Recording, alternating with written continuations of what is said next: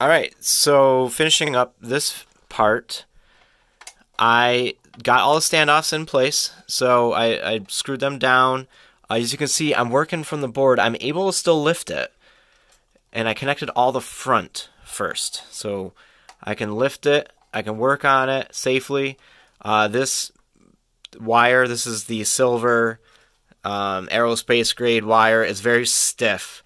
So when I get to these runs in the front and I try pushing forward, there's a lot of resistance pushing back at me. But I love how this looks with the blue and the red and the black. I don't know. Visually, it's appealing to me. So I need to basically, it's gonna come together really quickly here.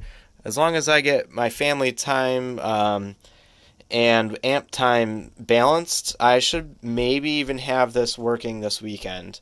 I am gonna build a current limiter because I want to make sure that I didn't make any mistakes. This was probably the biggest risk build in my opinion, just from my research and everything. Biggest risk meaning that there wasn't a lot of proven sort of layouts circulated. I had to do a lot of my own research and based on my education and prior background on other amps, apply that towards this. So I know I'm ready. It's just I want to also make sure I'm taking every precaution to make it safe, and for those who are following along, making it safe for you as well. I updated the GitHub to include wiring for the FET. So please go ahead and check out the wiring for the FET input. I'm using the Switchcraft L114BX on that. I think I mentioned in the other video, but I did update the drawing, and hopefully that is all good. So we're cooking. Not literally. I need to stop using that word, that phrase. All right, so the amp is coming together. I'm really excited right now. I'm super excited throughout the entire project, but I have the step filters in place. I get a lot of compliments on the step filters here, so thank you all that commented. Pretty cool. So I put the board down first. I think if you remember in the first video, just so I don't have any clearance to put that screw in there. So I put down the board first. This was kind of hanging out there, and then I flapped it down. So the way I did this was I stood it on end up here, and then I did that. So the next thing I'm doing is the phase and driver board. Here that is. The way I did that was similar too. So I flipped it like this, and then I just worked on it. Some of the runs are a lot longer than they really need to be. Not a lot longer, but a little bit longer than they need to be. And that's all right, because if I ever need to do some troubleshooting and to take this apart, I mean, it's going to be a pain to get into here and undo all that. But regardless, it's going to be a lot easier for me to do it that way. So far the amp is coming together. You can kind of see what I'm going for here. Nice and clean lines. If I drilled straight, that would be flush with this. But little details, little things. Oh, and based on suggestions from my comments, thank you, by the way, because I put some heat shrink on here. I'm going to go to the hardware store after my daughter's swim lessons and get some shorter screws. I can actually shorten this up by a 1/4 inch. So that's exciting. I'm going to do that. I got the FET and the reverb board, and well, not too close, because I need to build the current limiter, and that's all right. It's going to be worth it. I should really take my time on this to do it right. What we're going to end up here is a very minimal wiring, visible wiring in the scheme of all of this. So yeah, we're getting there. We're getting there.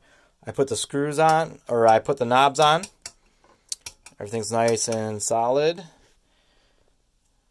Real tight. Each knob sort of has like a wobble to it. This one's not too bad. All right. Yeah, we're getting there. One thing I am going to add to the layout, sorry, Total brain cramp there. Is this capacitor. This more or less, you ever turn off an amp? I know this definitely happens with my deluxe reverb reissue, and it kind of goes crunches a little bit. This cap will prevent that. On the Cheeriotone is the first time I saw that cap. I wondered what it was. I added it to my, it's not on the John Mayer amp, or at least the Wonderland layout on the standby switch up here. But I added it because I heard the same crunching that I did with my deluxe reverb.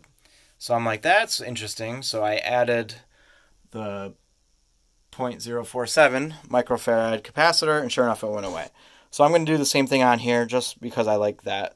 I don't think it makes a big difference, anywhere else in the circuit, but that will at least hold that, make that noise go away when you power things down.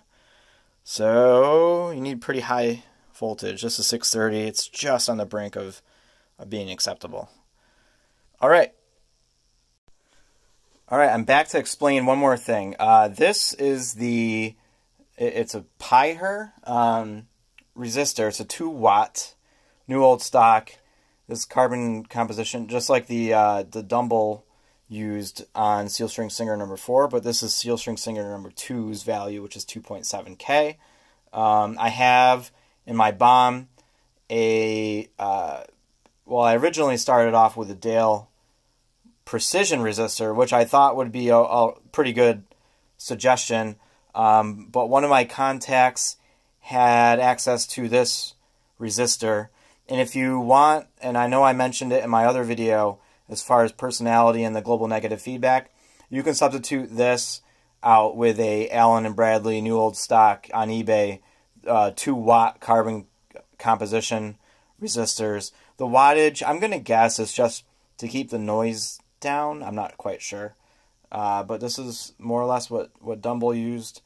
Some say it's part of the magic. I was going to do a comparison with the Dale Precision because the John Mayer amp uses a metal film resistor, which is lowest noise in theory. So, and I was going to compare that against this, but I decided that all the rework effort, just not worth it. Even though the eyelets are pretty easy for us to rework because I just pull it out and then put it in a new resistor, these leads are really beefy, and fitting that into the hole after it's been soldered tight is probably not going to be an easy task. So I just went for it. I know I'm going to be happy with this. And there's other parts of the circuit that are probably way more critical. Maybe. Controversy right there. Does the inductor make a difference? I don't know. We can jump it later. We'll have fun. Alright, I just shot a video of this topic, and I'm going to reshoot that video now because I felt like I was rambling on and on and on. So I have the last board just about to do. This is the reverb board. I'm going to do the same approach, and I'm going to lay it up on end, and then wire it up, place it down, screw it in, be all set. As you can see, I put in the fretboard. I'm not quite thrilled on how much of a pain it was. I didn't wire it up yet, but you can see things are kind of tight in here, and this is at a slope. It's kind of driving me a little crazy. But once I close it all up, you won't even know. But what happened was, and please be careful if you're going to start this, see how close, it's not, it's right out of the way. But you can see how close this screw head is if you were to put the chassis screw right in here. I mean, you could drill out onto this one and then be completely safe, but I'm going to go straight as best as I can. It was really tight, so that's the next step. I got it. You can see that the reverb board, I had to chisel off a corner. I need to clean this up. Some dust on it. But yeah, that's kind of next. Just be careful, be conscious of what you're doing here. Take this also, this 100 picofarad, it straddles that resistor. Try to put it on top of the resistor and get it up and out of the way, because it's going to be tight. These standoffs are a 1/4 inch, by the way. I picked those up from Hoffman. They're going to be probably needed. The same standoffs over here that I used on there. So also, per your suggestion comments out there on YouTube, I know I mentioned about the heat shrink, but I also got a shorter screw. I didn't cut it. I just went in for the 14 cents per, went out and bought new screws. I have a Ace Hardware literally 3 minutes down the road. But I understand if that's not easy for you to do. All right, let's keep going.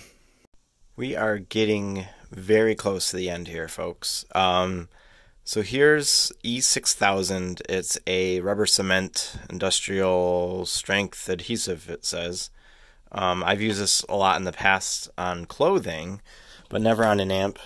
Based on comments, I believe, on the Amp Garage or on my YouTube page, I had a suggestion to use rubber cement to hold these down instead of hot glue. So I gave it a try, and I think it's working out okay. I don't see any risk. I read through all the do's and don'ts, and nothing about electrical circuit oxidation. I'm going to let this sit for a couple hours. It's going to dry clear real nice, but that's going to basically be my strain relief on the coax cable, since I have coming through the top. The center conductor is, I believe, 24 gauge, so it's really thin. I've had one break on me before, and the length was just right before it broke, and then after it was unusable. So it was really a bummer.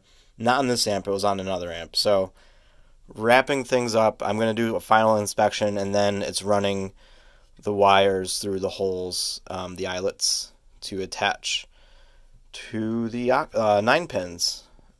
Then it's construction of the current limiter, and then we're going to fire her up for the first time without tubes, just to make sure everything's okay. Nothing bad, because yeah, I don't want to. The tubes are expensive. Transformers are expensive. I want to make sure that I'm not going to blow anything up, and I'm safe. And if you're following along, you're doing, look, I'm sort of teaching the best practices. But as always, you are on, sort of your own when it comes to double checking your work. I can't do that. And I'm not responsible for that stuff. I don't know why people put that disclaimer in all their videos, but it feels right. I'm just going to cover my bases and do it that way. One other tip is that when you're working in here, feel free to grab your vacuum cleaner and just vacuum it out, because I found that during the final stages of mine, I thought everything was nice and clean, and then all of a sudden, I would take the vacuum around and I would see something move, and it was either a clipped lead or a solder ball or whatever, and that's not good to have in there. So another final thing I'm going to do is tip the amp upside down, shake it a little bit, and make sure all this stuff falls out. That should fall out. Alright, I'm really proud of how the layout turned out. Even all the little hiccups considered. I'm not exactly crazy proud of how the FET turned out. I probably could have moved it back a little further. You can see I had enough room for sure, especially in the layout with a 1/4 inch. I could have notched that out entirely and moved this whole thing back to an easier position. So if you haven't started yet, that's what I recommend, is notching that out. If you use a 1/4 inch standoffs like this, you're going to be totally fine. Sort of the same approach in the front here. Just notch it out. Just notch this out. This moves back. Then you get nice even height the whole way. It's nice and even. So my loss is your gain, as they say. Alright, we are in the final stretch, ladies and gentlemen. I started wiring up the eyelets here. You can see in the hole. This was a lot easier than I was anticipating. These are done. These are a little bit harder. So what I'm doing is I'm stripping back. Ooh, where is it in the camera? I'm stripping back solid core wire that I got from Hoffman's. This is 20 gauge. And I feed it. I strip it all the way back. Ooh, where's my camera? And then I feed it in the hole. And then I use my dentist tool. See that little hook? I go in there, grab it. Whoa, move back for improved focus. and then I pull it forward. Okay, and then that goes like in the hole just slightly, and then I'll solder it in place. I'll bend the top lead. Now here's a tip, is work from, so right now I'm facing the amp like this way. I'm working away from me first and then coming back. And the reason for that is with the soldering iron, it's a lot simpler to go from the front to the back, hitting these connections and making sure everything's good and good. All right, so that's sort of my technique. Here is my trimmer pot. So if you are comparing Steel String Singer number 2, the Japanese schematic with my layout, you're going to notice that this is basically the only thing that's different.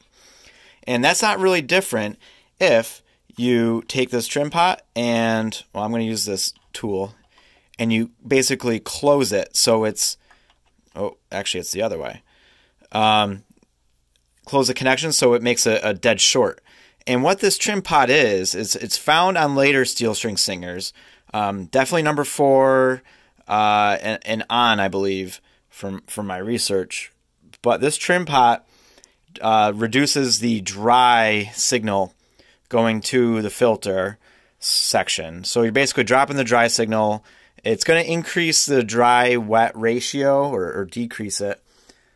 Or increase it. I don't know. You're going to have more reverb coming through as a byproduct of this, but this is going to help you achieve somewhat acceptable house volumes.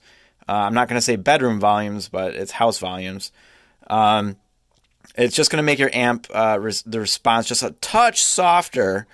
I did this on my Steel String Singer number 4, just because the original had it. Sterling Signature 2 Rocks has it as well, and it just makes it, I don't know, it's less gainy, and that's all right if you're doing bedroom playing but here's the thing, you just close that, you just change the trim pot setting to a dead short, and then you have the stock Steel String Singer setting. So it's not bad. Something to note here is I took the middle leg and I jumped it to one side. In this case, I jumped it to this side. And so that means that this is just a variable resistor overall. And the way that I'm adjusting it is that it's just convenient. You're able to take a flathead screwdriver and adjust it, but this tool actually works out really well for adjusting. Go like that, and guess what? It's in a new position. All right, so this is a 3-minute video of me rambling on. I'm going to wire these up, and then it's on to the current limiter before I plug this bad boy in to check for any sort of shorts, and then I'm going to trim back these leads to make it all nice and neat. So that's my progress for today. Getting close.